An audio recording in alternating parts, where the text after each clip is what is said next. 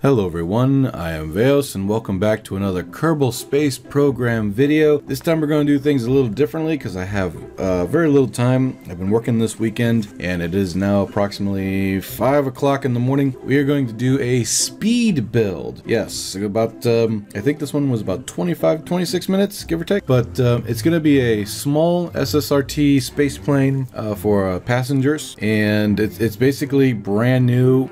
Everything you see is the entire testing and figuring out what the hell's going on. But yes, a speed build. From all my accumulated knowledge over the years, I shall attempt to make a flying workable SSTO in 25 minutes or less, using nothing but rockets. Someone asked me in the comments what's the difference between SSTO and an SSRT, and I believe the difference is that SSTO stands for anything that can go into orbit in one go with no staging, no drop tanks, no nothing, no staging. And SSTO, single staged to orbit vehicle.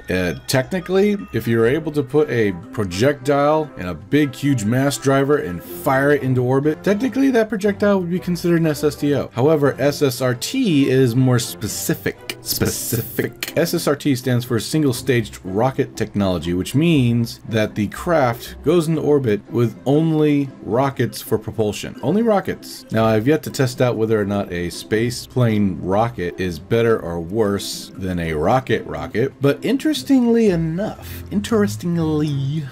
this build had just a little over 1 TWR with a delta V of 3,400. Typically, when building a rocket, you want something a little higher, a little more higher than just one TWR, because of the fact that you're pouring all that fuel into lifting the entire rocket up by itself within the first few moments of liftoff. However, because of the wings of this SSRT space plane, I was able to use the TWR to get speed, generate lift, and then lift the entire thing off the ground at a 45-degree angle. I'm thinking that actually helped me, the wings creating lift. I'm not sure yet. This is a very interesting concept, and I definitely want to go into it more. The next video after this, of course, will be the Duna colony, because I was actually working on that the entire week. But when I ran into overtime during the weekend, it'd take a hell of a lot harder.